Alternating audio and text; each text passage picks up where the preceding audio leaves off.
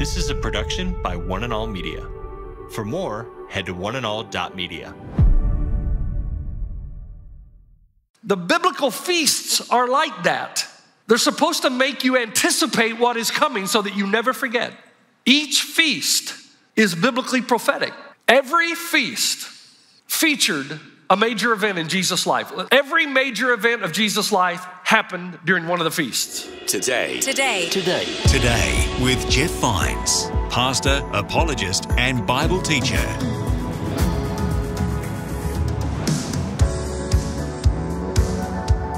Hello, my name is Bill, and welcome to Today with Jeff Vines. As we lead up to Easter, we're excited to bring you this series called Eat and Remember. In today's message, Pastor Jeff is speaking about the importance of gathering around the family table and the deeper meaning behind gathering like this. Let's begin this journey with Pastor Jeff, reading from Revelation 6 and Revelation chapter 16.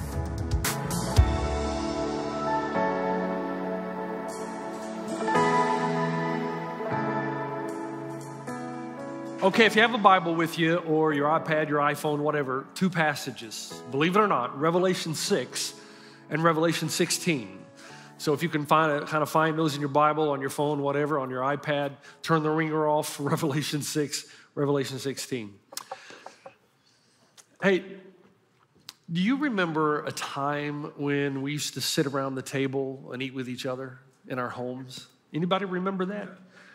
You remember that? This used to happen. This is a real thing. I'm not making this up. People actually used to sit around the table. This is almost every night of the week. But we always did it on Sunday afternoon, right?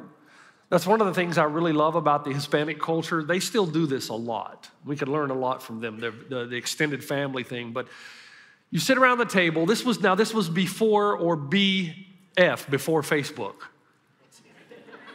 Or before Snapchat, or before all the narcissism that we're in now. But that's why they call them selfies, right? Because you can't spell narcissism. But we used to sit around the table. You remember that? And we would eat together. In my home, you had my father at the end of the table, my mother to his left-hand side, three brothers all the way around. And then you didn't eat in the evening. And this was probably at least 4 out of 7 evenings. And definitely on Sunday afternoon, you didn't eat until Dad read the Bible and had a prayer of thanksgiving for all that had been provided. And we were thankful for the pinto beans and cornbread that we grew up on. And then after the prayer and devotion and thanksgiving for the meal, then we'd go around and we'd talk about our challenges at school and our successes, what we were able to achieve at school. And you did not get up from that table until Dad dismissed you. Oh man, you got up from that table before you dismissed? Oh, it's the woodshed. At times, and our family had no money, so vacation to us was not Hawaii or Florida. It was getting in the car and taking a big cooler of Pepsi and bologna sandwiches and driving up into the mountains, a place called Mountain City, to look at the rhododendrons. They were flowers. And we would have picnics. We would play wiffle ball. We would eat homemade peach ice cream. The nature of glory divine, remember that? This is the future, the symbolism of what is to come. And we would talk about the things that are important to us. I mean, we'd have pretty deep conversations, meaningful questions. And we'd sit around on that blanket as sun would set, and after we'd had our picnic, and we'd look at the stars, we'd talk to each other, we'd love each other, we'd fight each other. And on the way home, we'd say to ourselves, man, that was so nice, let's do it again sometime. But most of growing up, what you remember is those times around the table and the eating together, whatever it was, and the talking and the conversation. Breakdown of the American family has a lot to do with no more dinner times. Do you know that that's exactly what God meant for us to do? To celebrate and to feast together, because he knew it would be in those times that we would remember what God did in the past and we would keep our attention focused on what he was going to do in the future. In the Bible, anytime the Bible expresses joy and vitality, it always talks about feasting. Let me give you an example. This is in Revelation 19. Then I heard what sounded like a great multitude, like the roar of rushing waters and like loud peals of thunder, shouting, Hallelujah! For our Lord God Almighty reigns. Let us rejoice and be glad and give him glory, for the wedding of the Lamb has come. And then verse 9, blessed are those who are invited to the wedding supper of the Lamb. So in the Bible, now listen, it's important because we've lost this, and because we've lost it, we've lost something crucial. And the only way we're going to get back is to restore it. In the Bible, there was a direct correlation between eating together and remembering together what God had done in the past, celebrating together, all of those things, and anticipating what God was going to be doing in the future. Now, you and I this weekend, and I told someone backstage, I said, my head is hurting. Now, is your head hurting yet? You're thinking, is he going to cover all that? Oh, there's more. Wait, there's more. We're going to begin a journey this weekend that I promise you that if you'll lean into this and commit, it is going to be the most extravagant, most joyful Easter that you have ever experienced. But if you just show up on Easter and miss all of these things that we're going to do working up to Easter, this whole series is to culminate on Easter weekend. There are 7 biblical feasts of remembrance that are supremely significant. It's like God said to his people, and you think he doesn't say it to us, he does. Says to his people, I'm going to give you specific instructions about the food you are to eat, when you're to eat it, and I'm even going to give you the utensils. And I'm going to tell you what each of them represent. And he says to his people, make sure that you never stop celebrating these feasts, because if you do, you'll be prone to wander away from me. And then you'll be back in the wilderness, enslaved, rejected. These times of remembrance, I want you to celebrate for the rest of your life. Now, not only that, listen, what if I told you that the feast or the feasts of God lay out a plan for mankind from the very beginning? So if you know the meaning and the timing of the feasts, you know the meaning and the timing of his return. In fact, the feasts will completely model for us the mission, the sequence, and the significance of Jesus' redemptive work. The mission, what Jesus came to do, the sequence, at what point in history will he do it, and the significance, what is its deeper meaning. In fact, and this is going to surprise a lot of you, they even present to you, if you understand the timing of the feasts, you can understand the season in which Jesus will return, the parousia. You say, wait a minute, Pastor Jeff, I've heard you say numerous times, nobody knows the day or the hour. No, I didn't say that. Jesus said that. But Jesus also gave us the illustration of the fig tree, which means that you and I are supposed to be looking for the signs. And you can't see the signs unless you have put disciplines into your life that will help you remember what the Lord has done in the past and anticipate what he's going to do in the future. You know, these feasts are like vacation photos. Okay, have you ever gone on vacation, but before you go, it's going to be a few months, so you start looking at photos on Google of where you're going to be going? And even before you go, you enjoy it? Man, I'm going to be there. Man, I'm going to be there. So I get to go to Greece later on this year because they don't care about any of that COVID stuff. So I get to go to Greece. And I've already been on Google Earth, Google World, Google everything, and I've been finding, okay, where are the golf courses in Greece? Forget about the biblical sites. Where are the golf courses? And I'm already enjoying my vacation even though I'm not even there yet, never been. The biblical feasts are like that. They're supposed to make you anticipate what is coming so that you never forget. And one more thing, by the way. Each feast is biblically prophetic. Every feast featured a major event in Jesus' life. Let's say it the other way. Every major event of Jesus' life happened during one of the feasts. And so, if that's true, we should expect his return and his subsequent rule to occur during the last feasts. There should be a pattern. Okay. Now, I'm going to give you a 40,000-foot view of the feasts. Don't worry. We're going to go through this fast. Just to give you now there's so much to say, and I'll be tempted along the way to stop and try to explain everything, and if we do that, we're going to be here till midnight. You don't want that, do you? I don't want that, and you don't want that. So just remember, if you have any question, all he's doing right now is he's giving me the overview. There are 7 biblical feasts. There are the spring feasts. There's Pesach, And it's pronounced different ways. Let's go with that. That's the Passover, with which most of you are familiar. The whole thing about the feast, everything that's laid out on the table, is to represent the redemption God gave the children of Israel in bondage, delivering them out of Egypt. It's liberation from Egypt. But you'll notice that every feast, listen carefully, every feast is celebrated by the Hebrews, and then it's somehow fulfilled in Christ, and then it's somehow fulfilled in the future. So you've got the Passover that is fulfilled among the Old Testament Hebrews, but the Passover is also going to be fulfilled by who? Jesus. Now, if you notice, this whole thing about Passover is about darkness coming over the land of Egypt. The death angel is coming over. Judgment is coming on Egypt.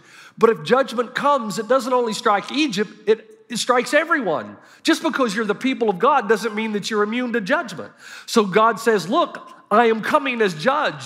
And the only way you're going to be safe is to take an unblemished lamb. This is a contract God made with his people. Take an unblemished lamb. You're going to slay that lamb. You're going to put the blood over the doorpost.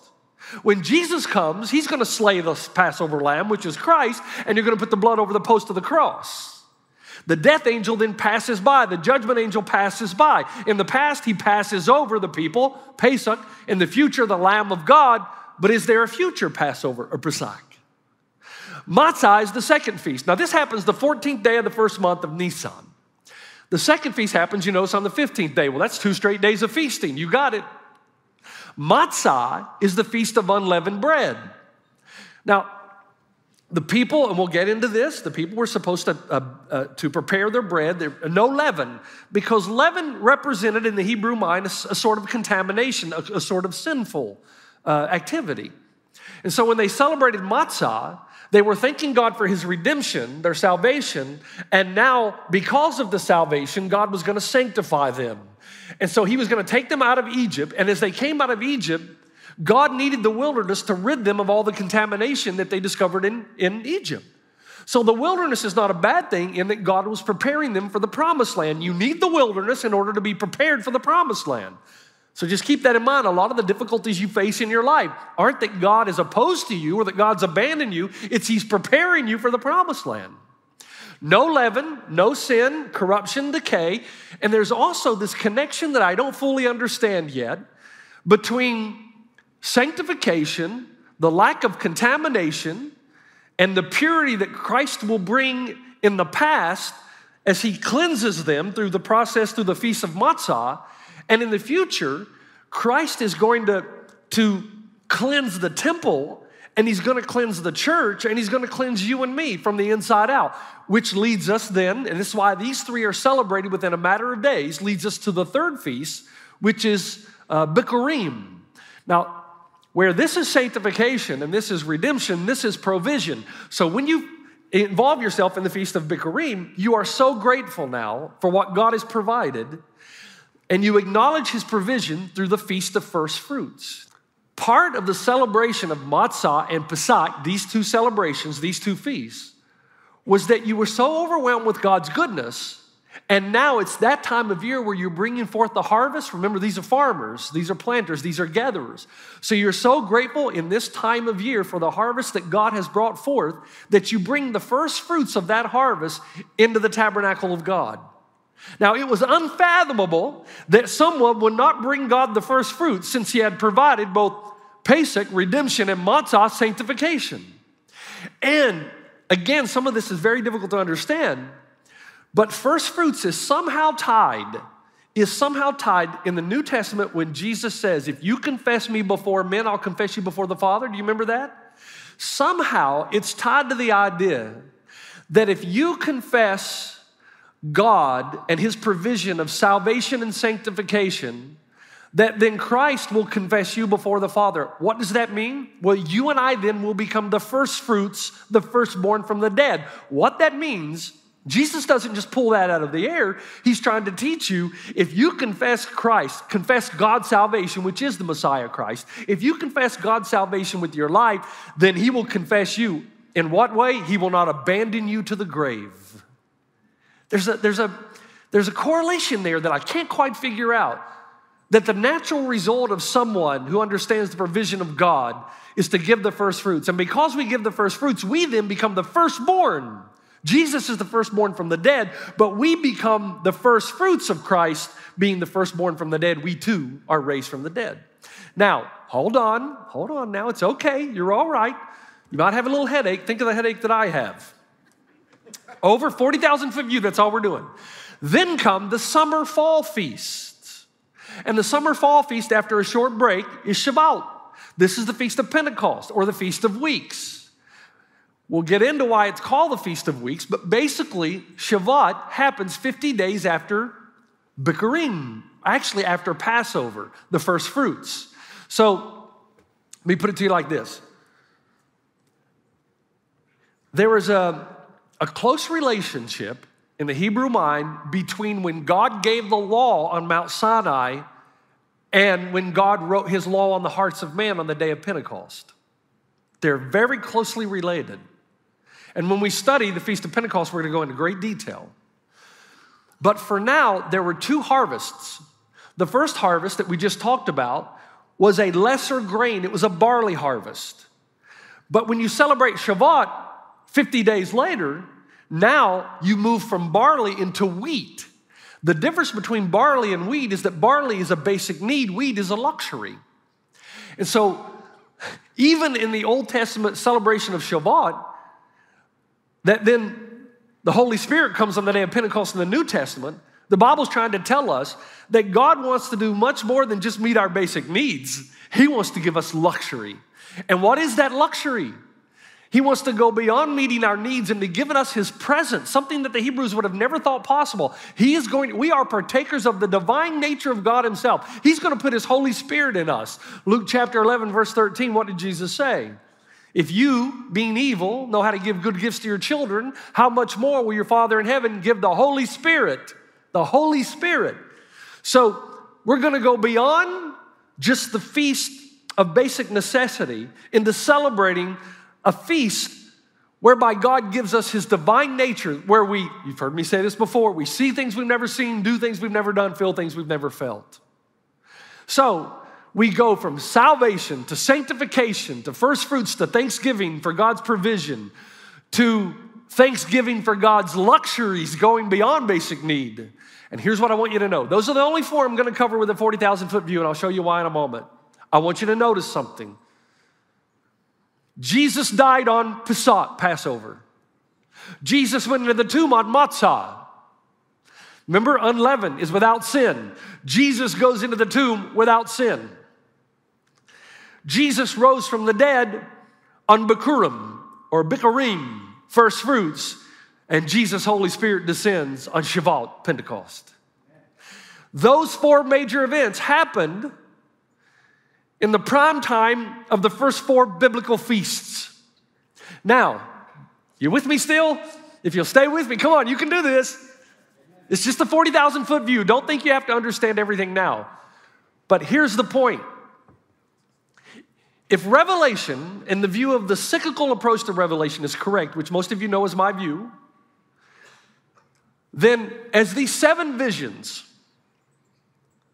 happen in the book of Revelation that describe the types of events that occur from the time Jesus established his kingdom until the time he returns, then that means that every vision in the book of Revelation, all seven of them, should end the same way. They should all end with trumpet sounding and judgment, and then the saints rewarded, and then the new heaven and new earth where God's dwelling place is with men. Now, the reason that's important is these first four feasts have already been celebrated by Jesus. He's gone in as Passover. He's gone into the tomb as unleavened. He's risen from the dead at first fruits, and the Holy Spirit has descended on Shavuot. So the only three feasts left to be fulfilled by Christ is the trumpet of judgment, the saints rewarded, the new heaven and the new earth. Here's the beauty of it. Those final works of Jesus during the three final feasts, the three final feasts are Rosh Hashanah, guess what? It's the Feast of Trumpets and Judgment. Yom Kippur, which is the Day of Atonement, the saints will be rewarded. And Sukkot, the Feast of Tabernacles, which is where God will be with us. He will be our God. We will be his people, and we will dwell in the new heaven and the new earth. Now that's a jet tour through the feast. Imagine what awaits you in the next 6 weeks. Imagine what awaits us. But for now, right now, I want to concentrate on this one because it kind of gets our hearts ready for this. See, I think in order for us to get the most out of this, our hearts have to be right. We're about to deal with some pretty serious stuff. And if I'm going to read thousands of pages every week, you're going to listen. And if I got to talk this fast and get this done, we're going to do this together. Because Rosh Hashanah is the feast that we're waiting on now. It is the Feast of Trumpets. And I want to tell you a little bit about it and then do something together very special this weekend. The Feast of Trumpets. Rosh Hashanah, by the way, Rosh Hashanah means New Year. Rosh Hashanah, even though it's September, October, is actually the Jewish New Year. They worked in two different calendars, just like you and I work in the calendar year and the fiscal year. They worked in the civil year and the lunar year. Rosh Hashanah is the first in the civil year, but the seventh in the lunar year. So it's our September, October. And Rosh Hashanah came.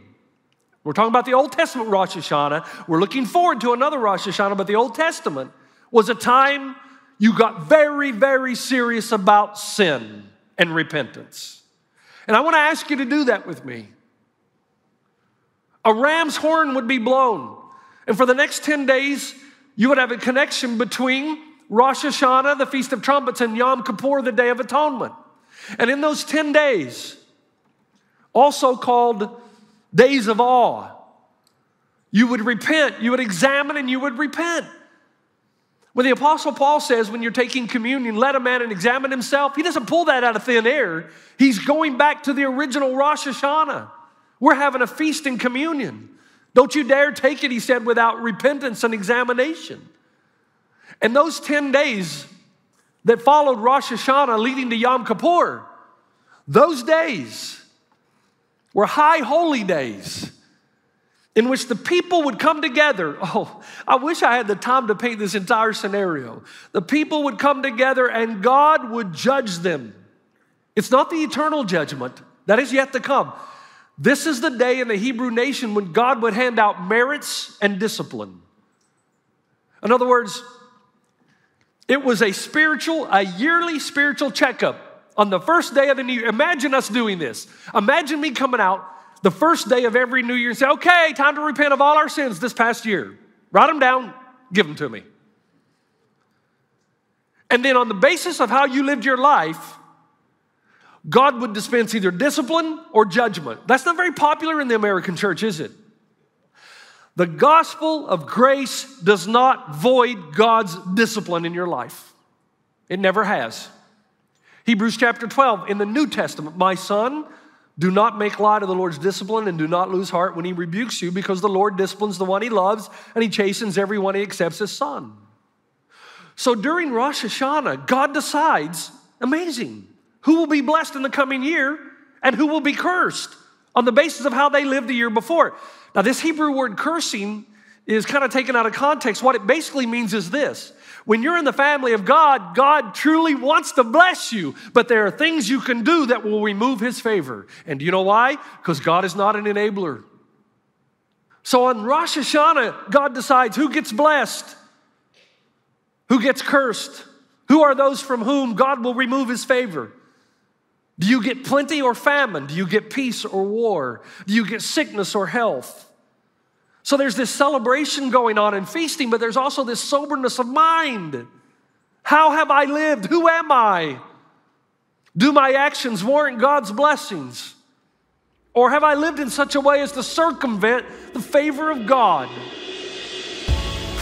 You've been listening to Today with Jeff Vines. Thanks for joining us. Next time, we'll bring you the rest of this message from Pastor Jeff. So what happens now? What do we do from here? These 7 biblical feasts are going to tell us something paramount. And here's what it is. And it's what we've forgotten. Redemption and judgment are inextricably tied together. You cannot have one without the other. And sin is a serious issue. And you're going to be warned to get serious about both. You can listen to more messages like this. Just search for Today with Jeff Vines wherever you get your podcasts. You make me wanna dance and sing with every single breath I breathe. I will bring this offering.